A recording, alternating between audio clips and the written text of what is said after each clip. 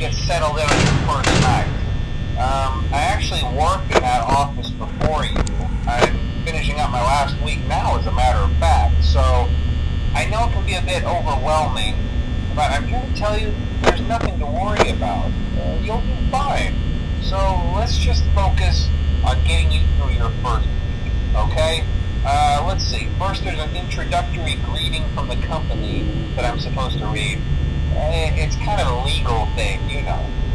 Welcome to Freddy Fazbear's Pizza, a magical place for kids and grown-ups alike, where fantasy and fun come to life. Fazbear Entertainment is not responsible for damage to property or person.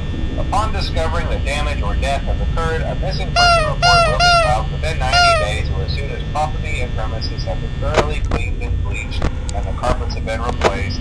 Blah, blah, blah. Now, that might sound bad, I know, but there's really nothing to worry about. The animatronic characters here do get a bit quirky at night, but do I blame them? No. If I were forced to sing those same stupid songs for 20 years and I never got a bath, I'd probably be a bit irritable at night too. So remember, these characters hold a special place in the hearts of children and we need to show them a little respect, right? Okay.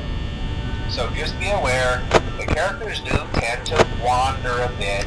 They're left in some kind of free roaming mode at night. Something about their servos locking up if they get turned off for too long. They used to be allowed to walk around during the day too, but then there was the bite of 87.